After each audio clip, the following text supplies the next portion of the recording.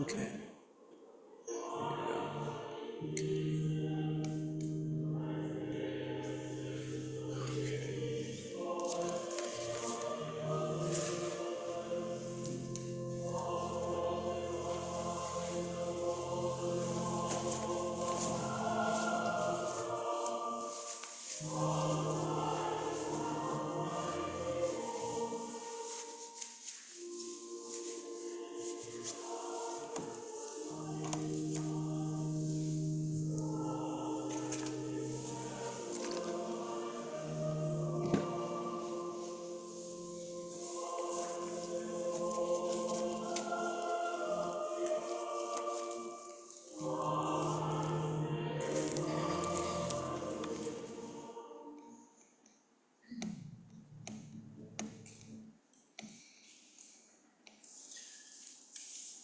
Good afternoon, everybody. Good to see you. You want to grab a prayer book, if you would be so kind. Let's open to page 355 of the Book of Common Prayer, and that's where we will begin our worship in just a few moments. And we'll be using, let's see, I am wearing white and I am wearing red. It is white because we have a famous person that we are feting today, St. James of Jerusalem. It's not the same James that you hear about as an apostle, James and John, the sons of thunder.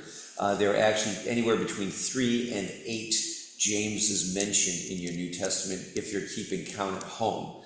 This is James, the brother of Jesus, the head of the church in Jerusalem, which we'll get into. But he was martyred, and so I'm also wearing red. So there you go. That's where the colors from. 355 is where we'll begin. We've got a couple readers. I want to say that, David, you're doing the first reading? First reading. From the book of Acts. Felicity, I'll make sure she's okay to do Psalm 1. And then Jan, you're going to do our reading from 1 Corinthians chapter 15, which is great.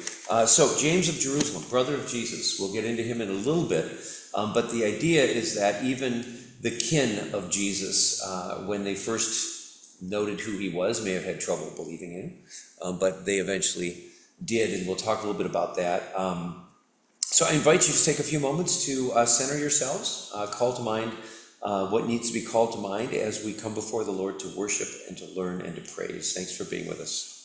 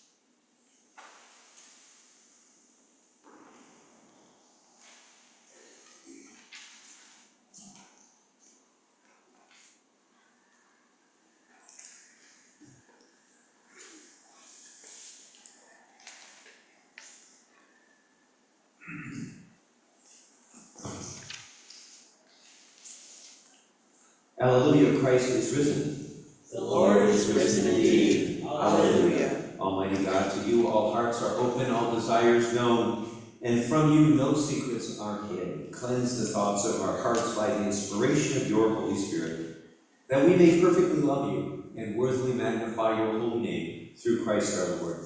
Amen. Top of page 356, glory to God in the highest, and peace to his people on earth. Lord God, heavenly King, almighty God and Father, we worship you, we give you thanks, we praise you for your glory. Lord Jesus Christ, only Son of the Father, Lord God, Lamb of God, you take away the sin of the world, have mercy on us. You are seated at the right hand of the Father, receive our prayer. For you alone are the Holy One, you alone are Lord. You alone are most high, Jesus Christ, with the Holy Spirit, in the glory of God the Father. Amen. The Lord be with you. And also with you. Let us pray. Grant, O God, that following the example of your servant James the just, brother of our Lord, your church may give itself continually to prayer and to the reconciliation of all who are at variance and enmity. Through Jesus Christ our Lord, who lives and reigns with you in the Holy Spirit, one God, now and forever. Amen.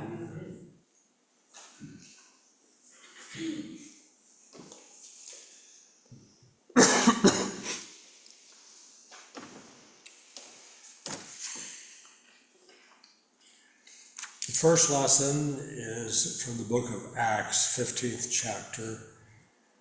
The prophet that's referred to as Amos.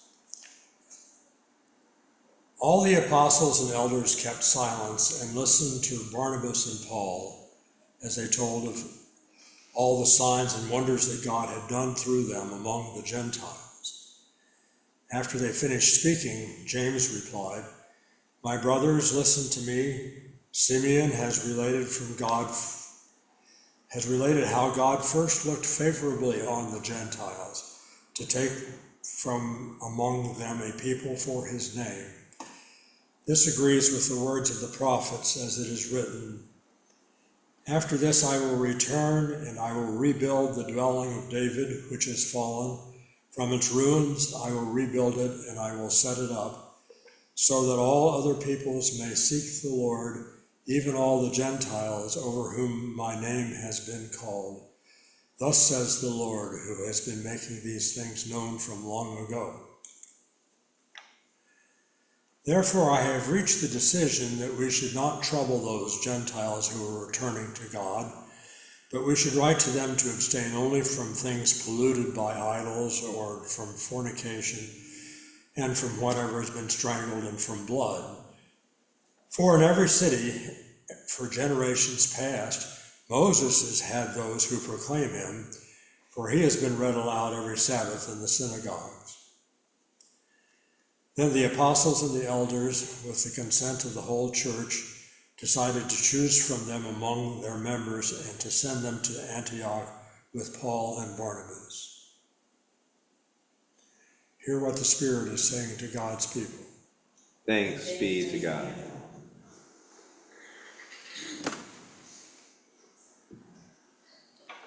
Please join me as we pray Psalm 1, alternately by half verse. Happy are they who have not walked in the counsel of the wicked, Nor lingered in the way of sinners, nor sat in the seats of the scornful. Their delight is in the law of the Lord, And they meditate on his law day and night. They are like trees planted by streams of water, bearing fruit in due season, with leaves that do not wither. Everything they do shall prosper. It is not so with the wicked. They are like chaff which the wind blows away. Therefore the wicked shall not stand upright when judgment comes, Nor the sinner in the counsel of the righteous. for the Lord knows the way of the righteous, But the way of the wicked is doomed.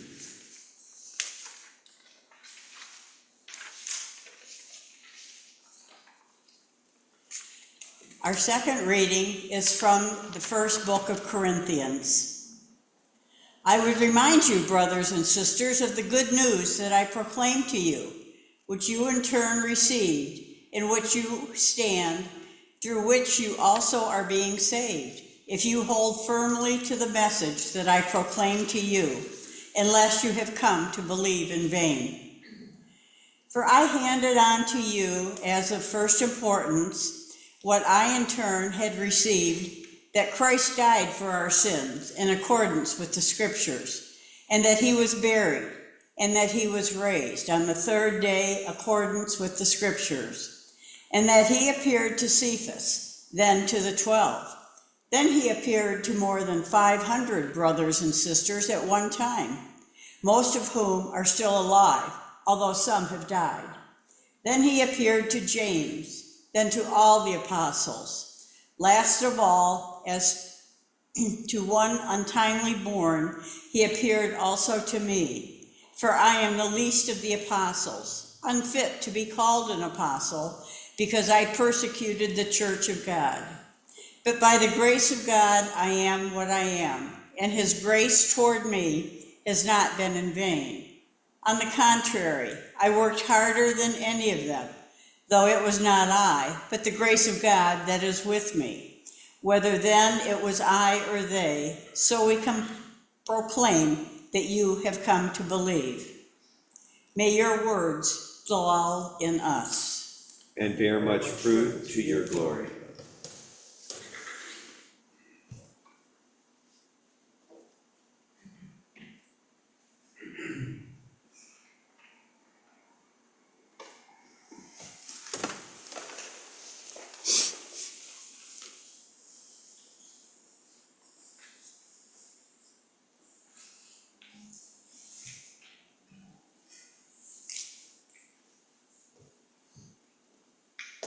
The Holy Gospel of our Lord Jesus Christ according to Matthew.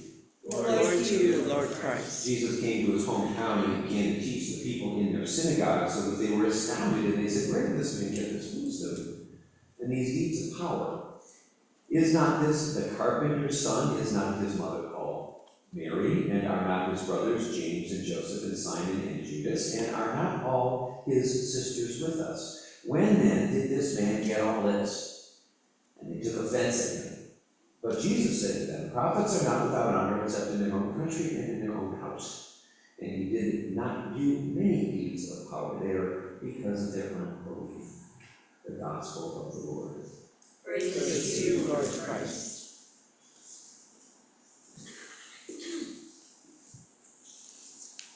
Together, Lord Jesus Christ, Son of God, may your will be done through me. You may be seated.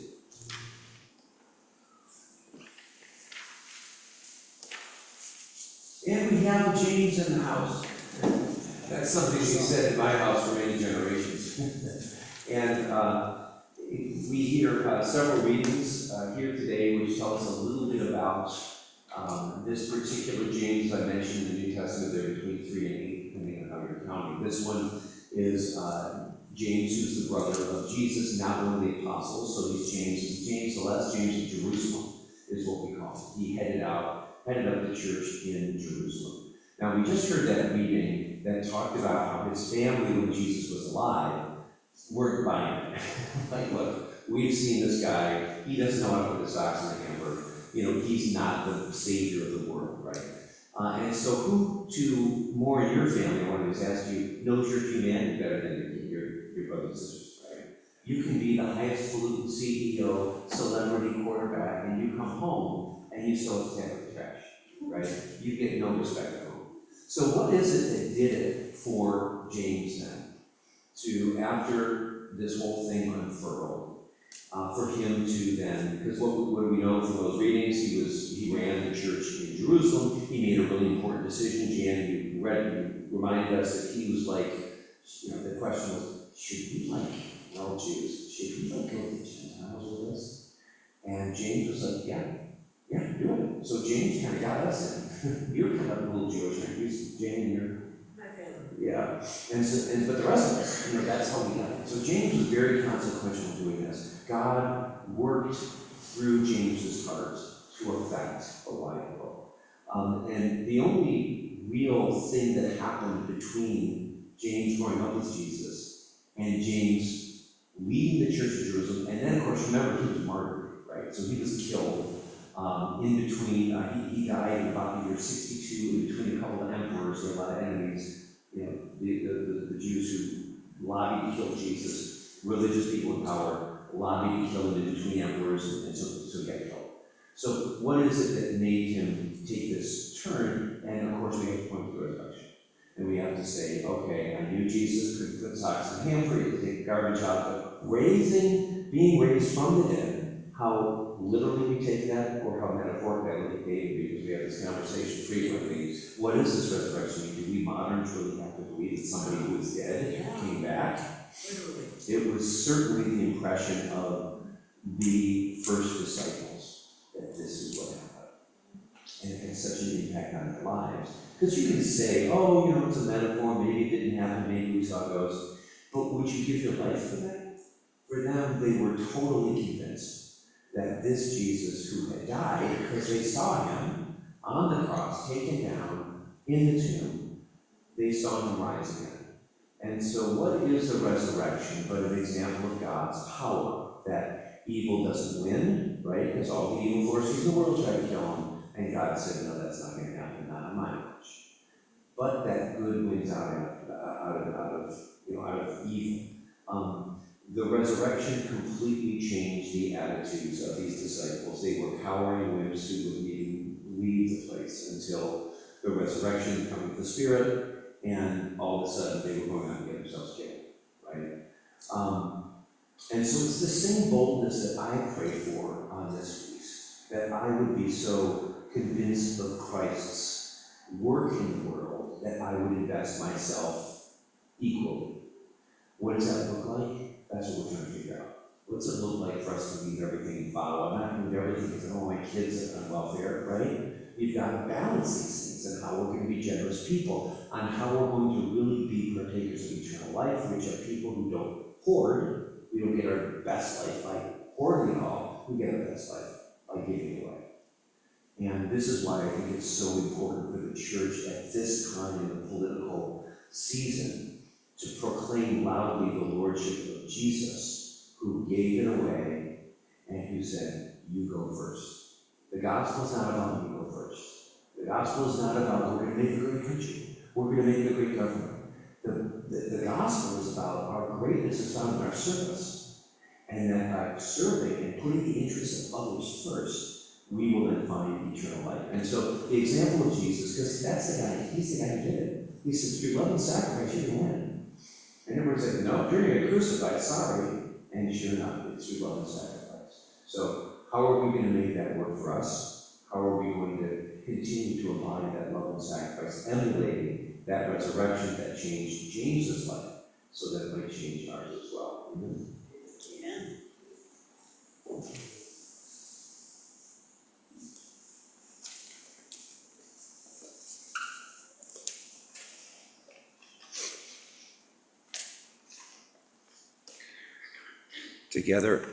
Together our affirmation of faith.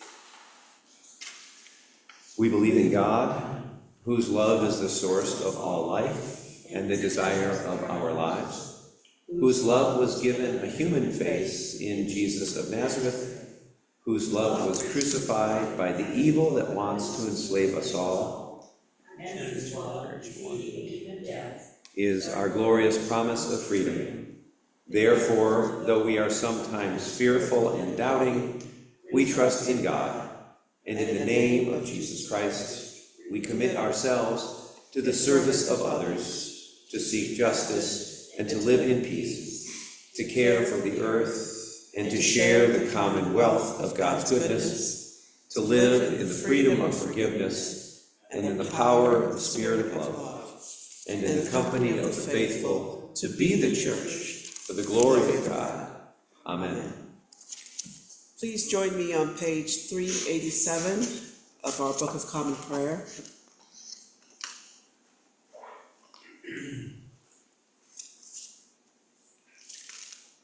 Father, we pray for your holy Catholic Church. That we all may be one. Grant that every member of the Church may truly and humbly serve you. That your name may be glorified by all people. We pray for all bishops, priests, and deacons. That they may be faithful ministers of your word and sacraments. We pray for all who govern and hold authority in the nations of the world. That there may be justice and peace on the earth. Give us grace to do your will in all that we undertake. That our works may find favor in your sight. Have compassion on those who suffer from any grief or trouble. That they may be delivered from their distress. Give to the departed eternal rest. Let light perpetual shine upon them. We praise you for your saints who have entered into joy. May we also come to share in your heavenly kingdom. Let us pray for our own needs and those of others.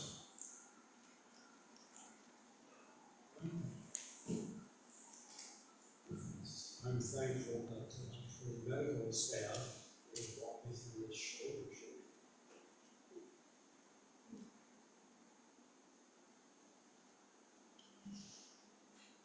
Almighty God, by your Holy Spirit, you have made us one with your saints in heaven and on earth.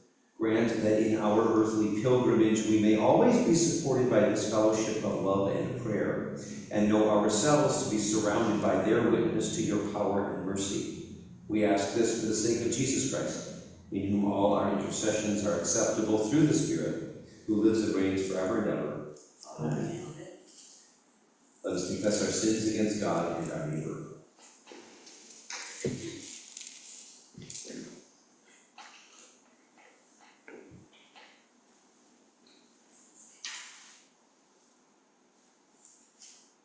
Most merciful God, we confess that we have sinned against you in thought, word, and deed, by what we have done and by what we have left undone.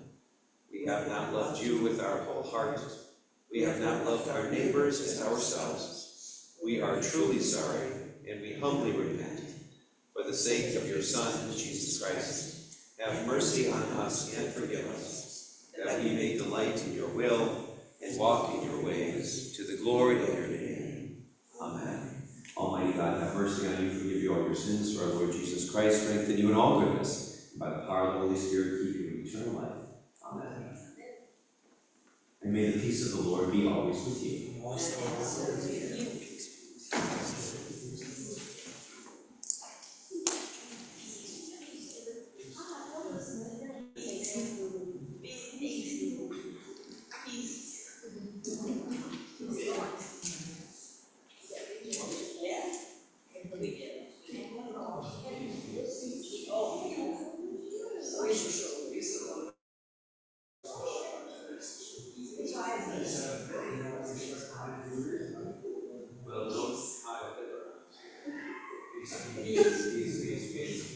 Don't push it too much. Keep exercise, because I've had both of my kids. Son?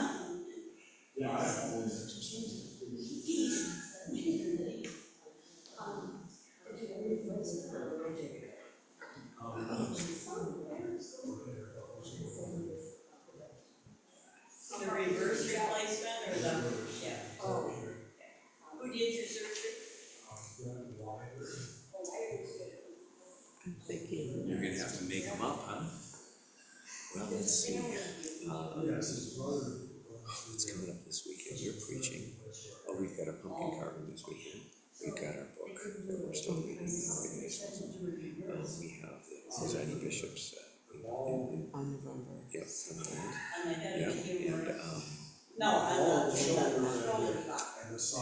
do we know the dates for the eating thing, the ladies night? No, I don't know it off the top of my head.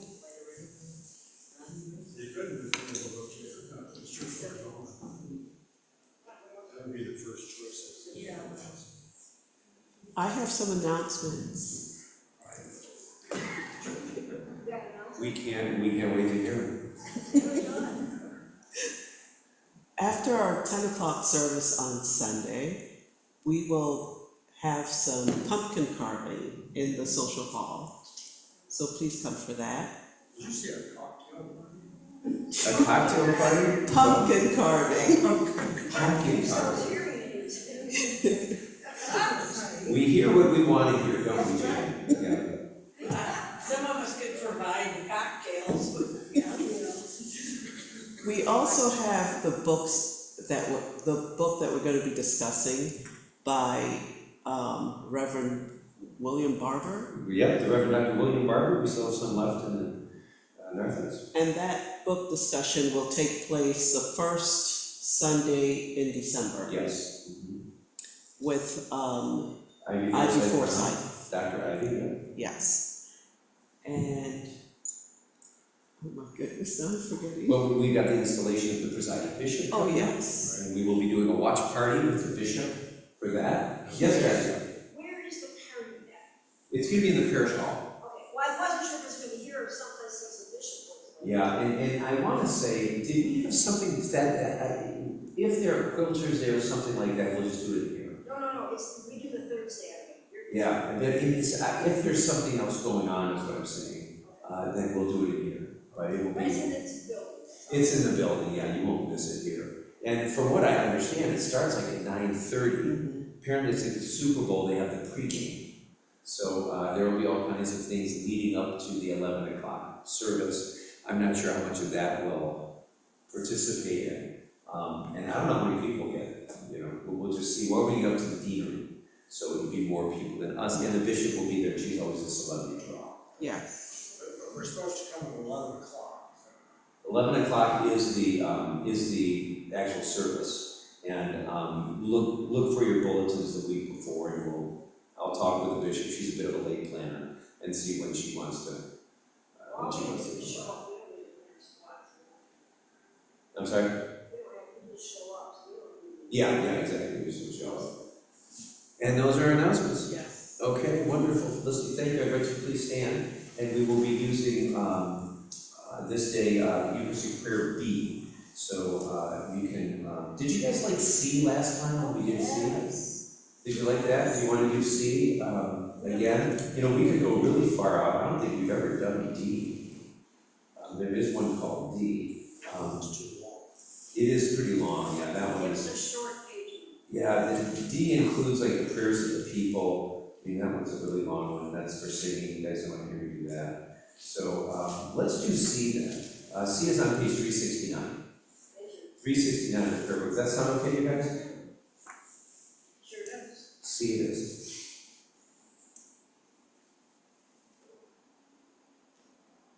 The Lord be with you. And also with you. Lift up your hearts. We lift them to the Lord. Let us give thanks to the Lord our God. It is right to give him thanks and praise. God of all power, ruler of the universe, you are worthy of glory and praise.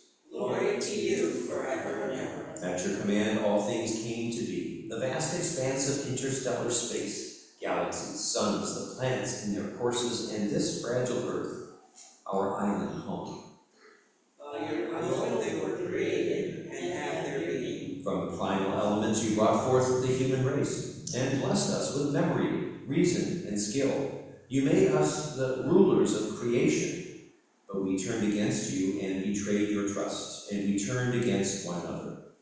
Have mercy, Lord, for we are sinners in your sight. Again and again you called us to return. Through prophets and sages you revealed your righteous law, and in the fulfillment of time you sent your only Son, born of a woman, to fulfill your law, to open for us the way of freedom and peace.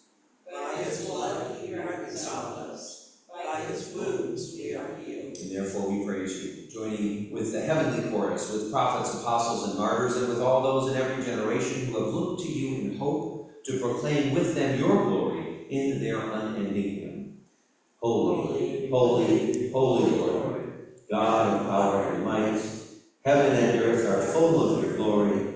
Hosanna in the highest. Blessed is he who comes in the name of the Lord.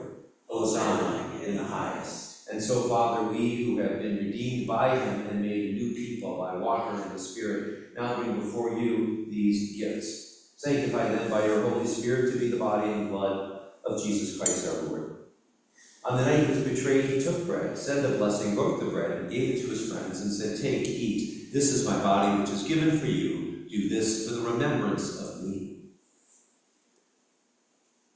After supper, he took a cup of wine. He gave thanks and said, "Drink this, all of you. This is my blood of the new covenant, which is shed for you and for many for the forgiveness of sins. Whenever you drink it, do this for the remembrance of me." Remembering now his work of redemption and offering to you this sacrifice of thanksgiving, we celebrate his death and resurrection as we await the day of his coming. Lord God of our fathers, God of Abraham, Isaac, and Jacob, God and Father of our Lord Jesus Christ, open our eyes to see your hand at work in the world about us.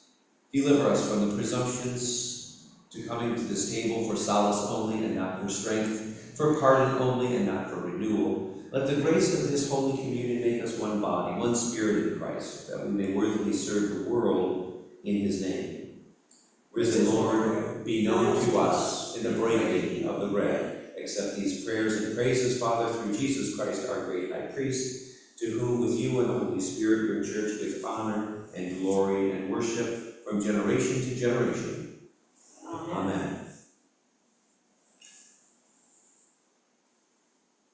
And now, as our Savior Christ has taught us, we are bold to say, Our Father, who art in heaven, hallowed be thy name. Thy kingdom come, thy will be done. On earth as it is in heaven. Give us this day our daily bread, and forgive us our trespasses, as we forgive those who trespass against us. And lead us not into temptation, but deliver us from evil. For thine is the kingdom, and the power, and the glory, forever and ever. Amen.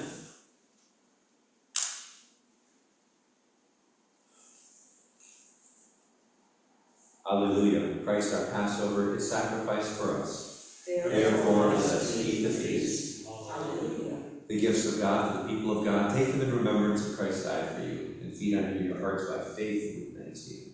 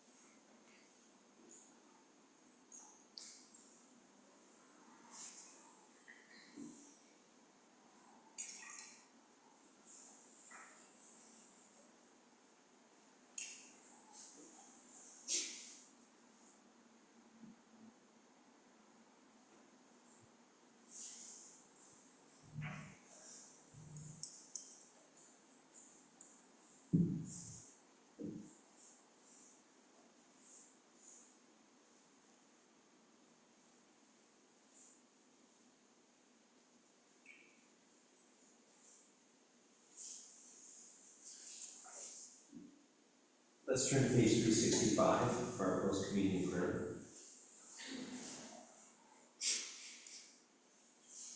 Let us pray. Eternal God, Heavenly Father, you have graciously accepted us as living members of your Son, our Savior, Jesus Christ, and you have fed us with spiritual food in the sacrament of his body and blood. Send us now into the world in peace, and grant us strength and courage to love and serve you with gladness and singleness of heart, through Christ our Lord. Amen. Lord Jesus, you are alive and working in the world.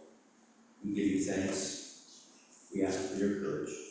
And may the blessing of Almighty God, Father, Son, and Holy Spirit be among you and be with you this day and always.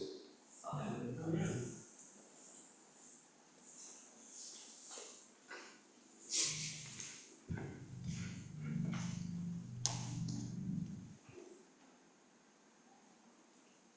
Let us go forth into the world to love and serve God and our neighbor. Alleluia. Alleluia. Through worship, outreach, and love for all. Alleluia. Alleluia.